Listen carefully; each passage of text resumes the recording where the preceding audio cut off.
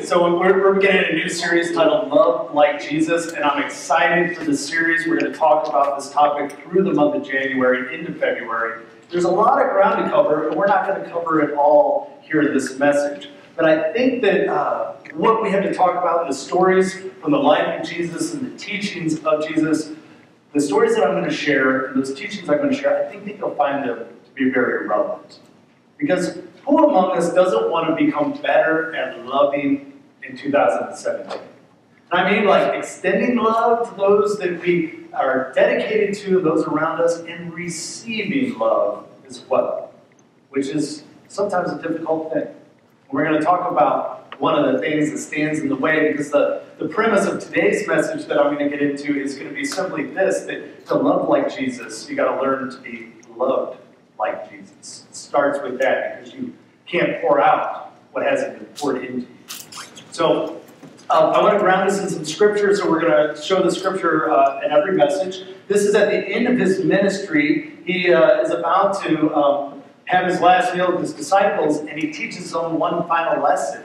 And he defines what it means to be his follower, a disciple. As I have loved you, so you must love one another. By this, not your church attendance or your Bible knowledge or many of the things that we associate with being a follower of Jesus, but by this, your ability to love like I love, everyone will know that you are my disciple if you love one another. So that's the operating scripture, and Jesus defines for us. Today's teaching I titled, Have It Your Way. And I got the title for this message from the place where all preachers get their titles, which is from Burger King. So I thought that we would watch this. Have it your way, have it your way, have it your way at Burger King. May I help you, sir?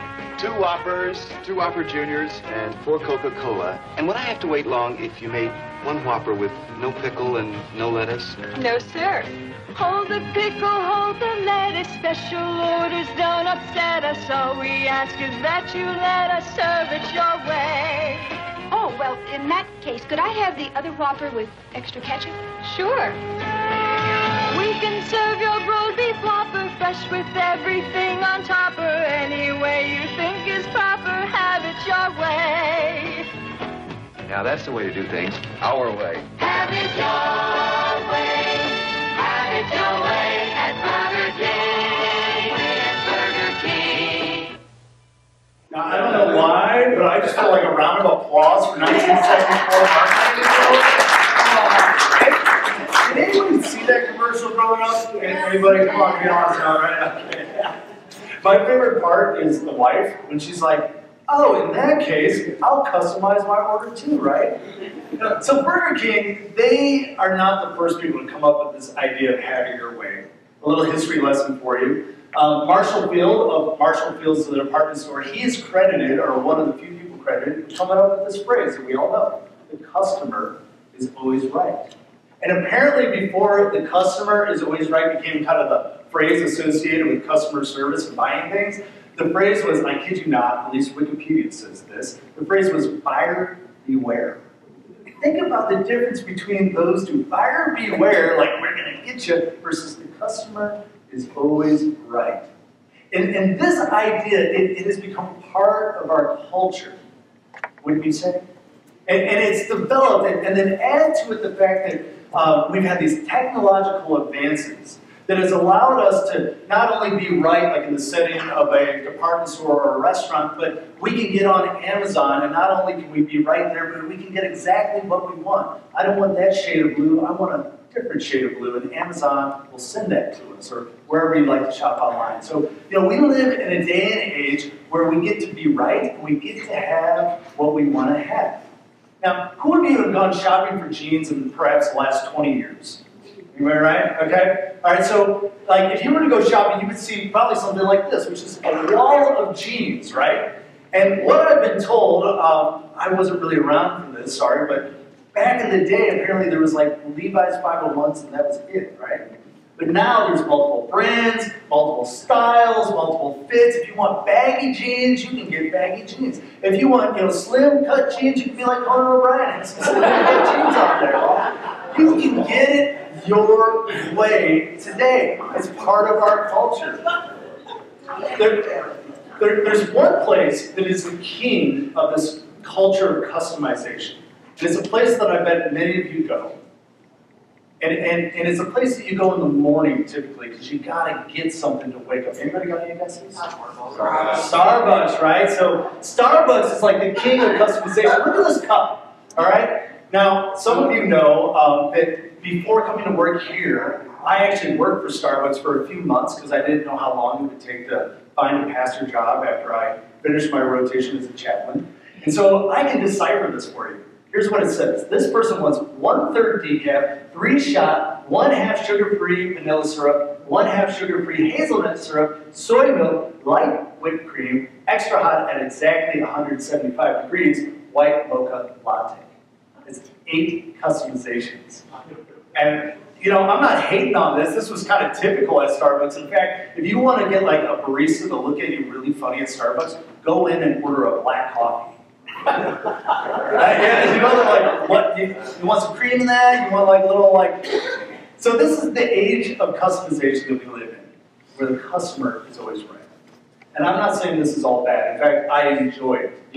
Hey, look, if this age of customization allows you to be more true to the unique brand of humanity God created you to be, then thumbs up. If you want to get a shark fin and put it on the top of your car because you like sharks, you can probably find that on the internet. All praise to you. If you like flames and rhinestones, you want to get some jeans with that action going on, great, right? There's an upside to this culture of customization where the customer is always right. But there's also a downside.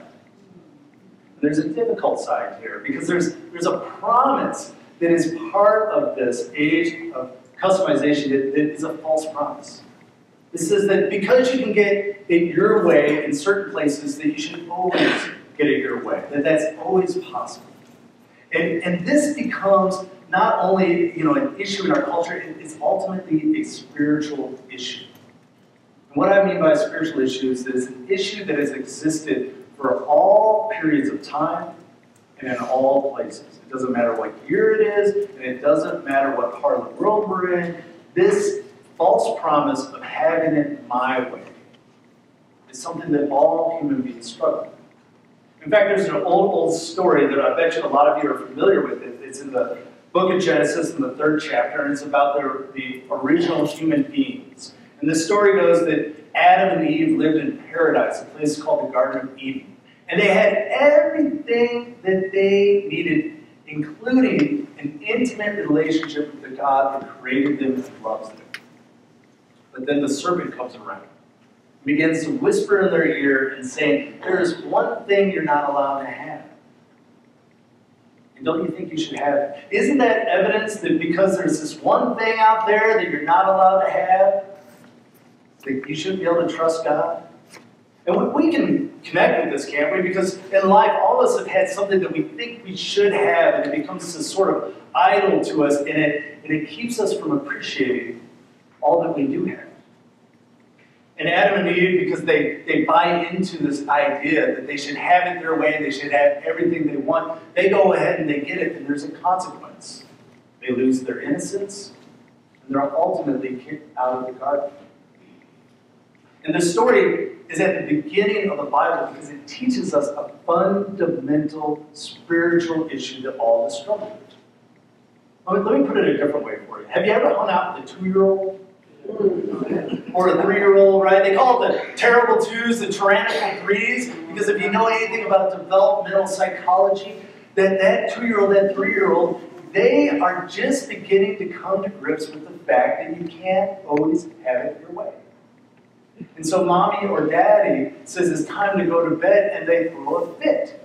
Even though mom and dad realize that the kid needs to sleep. Or the kid throws a fit because it wants to eat candy and cake, and mom and dad put vegetables and fruit in front of the child. And part of growing up, part of maturing as a human being, is getting over this desire to have it way. Now, it makes sense to me that if this is such a prevalent issue in our development and a prevalent spiritual issue that is captured even at the beginning of the Bible, that Jesus, when he teaches us to pray, he would teach us to start off this way. Our Father in heaven, may your name be kept holy. May your kingdom come soon. May your will be done on earth as it is in heaven. Y'all seeing the theme here? Your name, your kingdom, your will. And it's only after you pray this way that then you say, give us this day our daily bread. Forgive us our mistakes, our sins. Protect us from the evil one. And we generally want to go to straight to that, give me, protect me, forgive me. But Jesus is saying that in us is this desire to have it our way. And it's a false hope. And the more we go down that road, the more suffering we're going to experience, and the more suffering we're going to cause.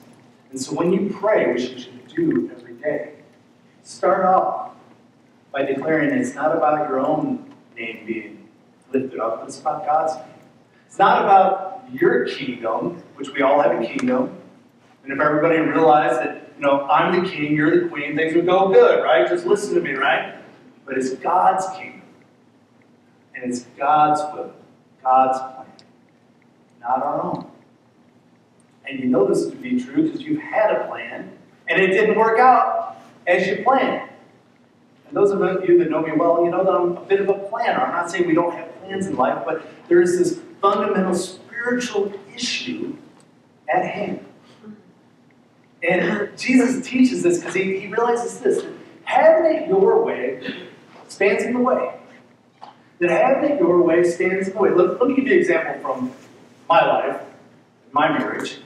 My wife never knows I'm going to tell these stories, so that's always exciting. So, believe it or not, I like to have it my way when it comes to our kitchen. My way is that the kitchen doesn't have anything on the countertops. That's when it's clean. And they've been wiped down, right? So they got that kind of shine. Anybody with me on that? Yeah, you're okay. I learned it from my mother. She raised her hand, right? And so that is the way I like it. And so when I come in at the end of the day and there's like some bowls in the sink or some stuff out on the countertop, some mail or what have you, I'm not going to lie. Like my lower self, on my bad days, many days, I'm angry. I'm frustrated. I'm like, and I like to cook, but before I cook, I got to have it all clean before I mess the place up, right? That's just me, okay? That's the way I like it. And so I get angry, I get frustrated, and I get wrapped up into that because I'm not getting to have it my way. But when I step back, and I look at my life, and I think, what do I really want when I come home? Is it a clean kitchen? Or is it closeness with my wife?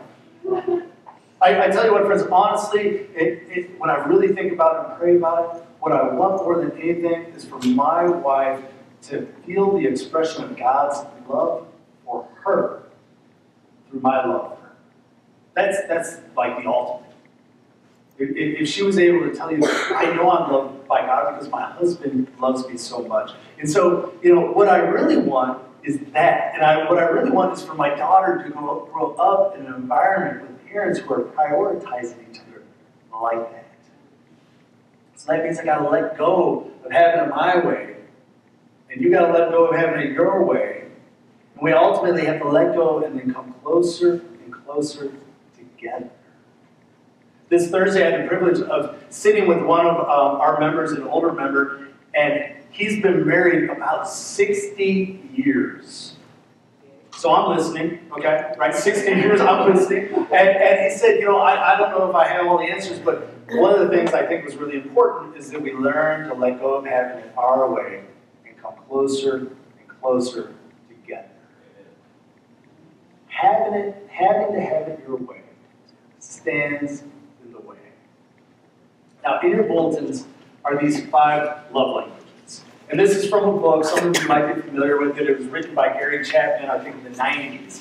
And there's a lot that can be said about this book, but I just want to touch on this for a moment. The big idea is that we communicate our love in different languages.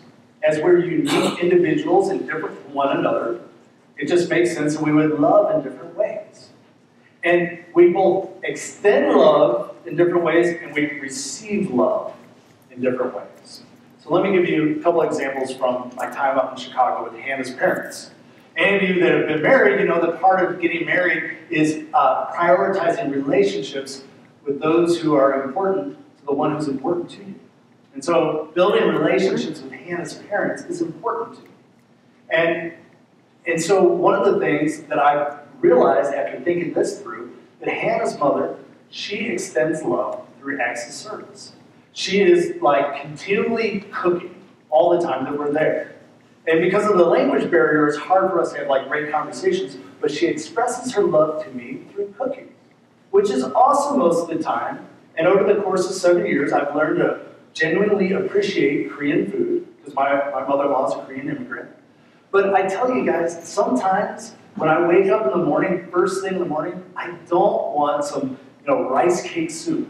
Okay? I want some coffee and be let alone, okay? That's kind of me in the morning. Just leave me alone, give me some coffee. I don't want anything to eat. But she's expressing her love, and so I have a choice to make. Do I receive her love and affirm her love by eating the soup?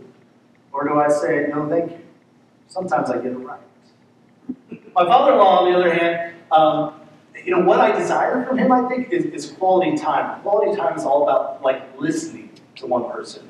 And I think I desire this so much because my father, of all people, was just awesome at this. And he would sit and listen to my ideas and let me talk. Can you believe it that a preacher likes people to sit and listen to his ideas? I know, crazy, huh?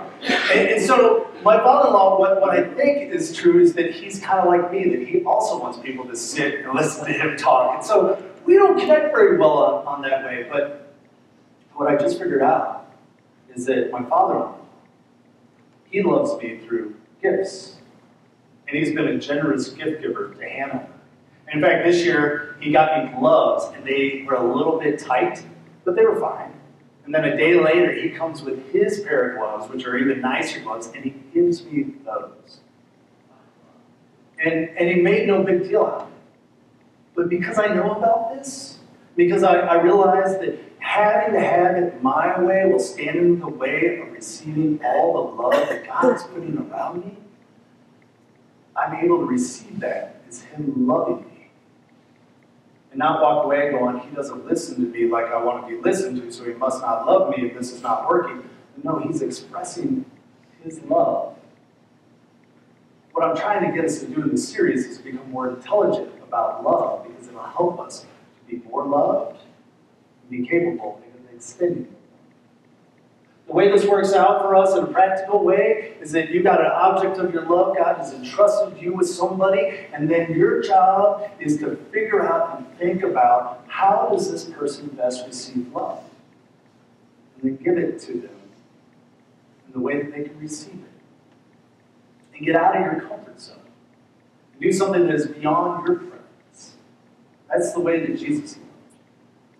So I want to take you to Matthew 3 to give you an example of Jesus doing this and to illustrate one final point for this message. Matthew 3 is the story of John the Baptist. If you were here during our Christmas program, we talked about John's parents, Zach and Elizabeth. Elizabeth got pregnant even though she was old and beyond pregnant age. And so this miraculous birth of John, who becomes John the Baptist, who in fact is Jesus' cousin. And John, he's a heck of a preacher in his own right. He's a prophet of sorts. And he starts his ministry down in the southern part of Israel. Jesus does most of his ministry in the north. John's down in the southern part of Israel, and he is baptizing people, which is the reason he's got the name John the Baptist. And there's thousands of people. The scripture even says that all the people from the countryside in all of Jerusalem came out, which is embellishment, of course, but a lot of people are coming. And he's very famous. And his message is a message of repentance, which basically means to repent is to be going in this direction and then to turn around and start going in the other direction. And these people, they come to John the Baptist because they've been going in one direction and they've been going according to their plan, and it just hasn't worked out. And they feel the need to repent And so they repent, and then John dunks them in the water, which is a symbolic way of saying we've washed away the sins. We've washed away the resistance. We have made you clean and capable of heading in this new direction. Thousands are coming out. John had one other profound message, which was about somebody that was coming that was even greater than him. Now, he was pretty great. People thought that maybe he was the one to come. But he said, no, no, no. There is one to come who is so great that I'm not even worthy of getting down and fastening the straps on his sandals. Which is a way of saying, he's so great that by comparison, I'm lower than low. And the day comes that Jesus shows up. It's his cousin of all people. And he points him out, here's the Lamb of God. And the excitement is huge. And then Jesus walks up to John. And he says the most confusing thing. He asks John to baptize him. Now, Christian theology has claimed that Jesus was the one and only perfect person to ever live on the earth. And Jesus comes up and asks to be baptized, which is basically saying, I'm ready to repent and be washed away of my sins. So for those of us who think we're just next to perfect, just saying that the most perfect person ever to live felt the need to repent and be baptized. It's part of the human experience. So John, he's confused by this, and this is what he says in reply. He says, I'm the one who needs to be baptized by you. You know, according to my plan, according to my understanding of things, I'm the one that needs to be baptized by you. Why are you coming to me? This is not how it's supposed to work. And Jesus' response is amazing. He says, it should be done, for we must carry out all that God requires. Now, this is one of those scriptures where if you're reading on your own, you would probably just read right past it. I certainly have for years. But what's so powerful about this is not so much what Jesus says, but what he doesn't say. What Jesus doesn't say is, it should be done because this is my plan. It should be done because this is my way. It should be done because this is in my comfort zone. No, he says it should be done because this is what God requires. And let me connect this to your lives. For God speaks to each and every one of you. You might not think he does. You might not have a ease at hearing God's message, but God is speaking to you. It's something that you can begin to train yourself to hear. And here's how it works. You're like up late at night, you got to work the next day, and a little voice says, you should go to bed. And then your finger clicks the next episode on your Netflix, right? You stay up an hour later than you should. Or, you know, like God is saying to you, that little voice, something saying to you, hey, you should probably have the salad. Instead, you get like the cheesy fries. And that's your meal. Or, you know, God is saying inside of you, you know, I should get together with that person and we should talk and I should own what I can and accept forgiveness. And the part in you says, no, I'm going to stay angry. We have those little voices, but often we have it our way, which is the most convenient way, which is the way that is less vulnerable, that doesn't require us to extend ourselves. That's a problem, because it stands in the way of love. Look what happens next in the story. Jesus is baptized by John. The heavens open up. A dove comes down on him, which symbolizes the Holy Spirit. And this man loves in such a way that in the course of 3 years, we are still talking about him 2,000 years later. And then a voice says from heaven, this is my dearly loved Son who brings me great joy.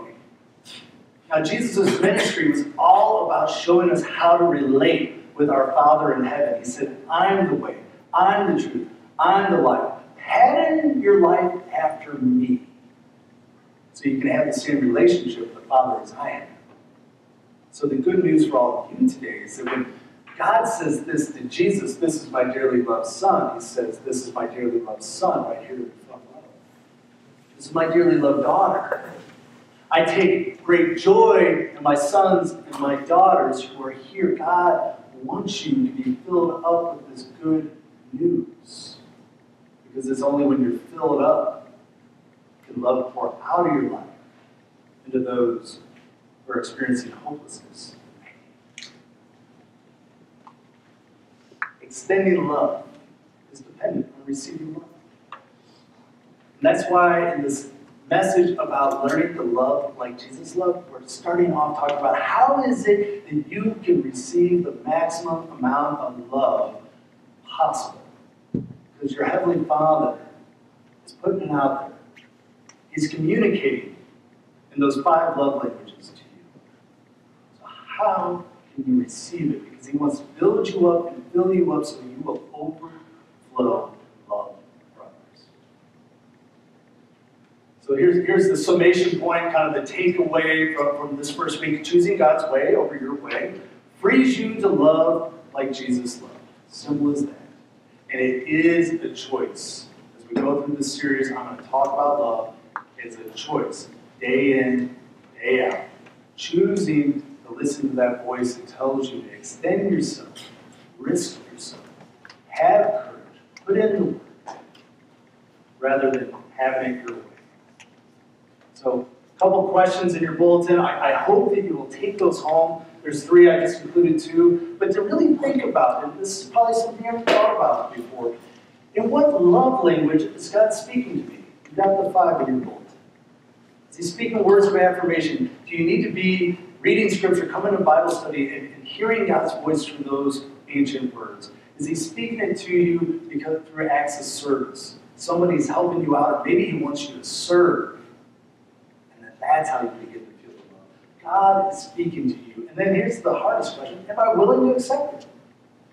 God's probably trying to love you in a way that isn't exactly your way, and because it's not your way, you're missing it. So can you open yourself up to it? This is all about what it means to grow as a disciple. So since I got you thinking right now, I'm going to ask you to do a little speaking as our way to close, and we don't have a closing hymn today. So we're going to do a responsive reading together, and then I'm going to pray for you, and we're going to depart Charles Bledsoe music to send us out. But here's what I would like you to say, and I'll prompt you. Okay, so just follow after me. So by this, I will be known as His disciple. When I love, like Jesus loved. One more time, we'll do it all together. By this, I will be known as His disciple. When I love, like Jesus loved. Please let me pray. Gracious Lord, I lift up each and every one of these beloved sons and daughters in whom you take great joy. And God, the good news is that the way to transformation is receiving your love despite all the things that we might have to repent. And God, give us the courage to come to you just as we are, and to submit to you and accept your plan for our lives and your way, and to trust in that, Lord, so that we might extend ourselves in love for those you've entrusted to us. Let this news today, Lord, be good news. Let those who have wounds be healed. Let us be inspired and encouraged. In Jesus' name, amen. Next week, part 2, titled I Am Willing. May the grace and peace, the love of our Lord Jesus Christ be with you on this day, throughout this week, throughout the rest of your life.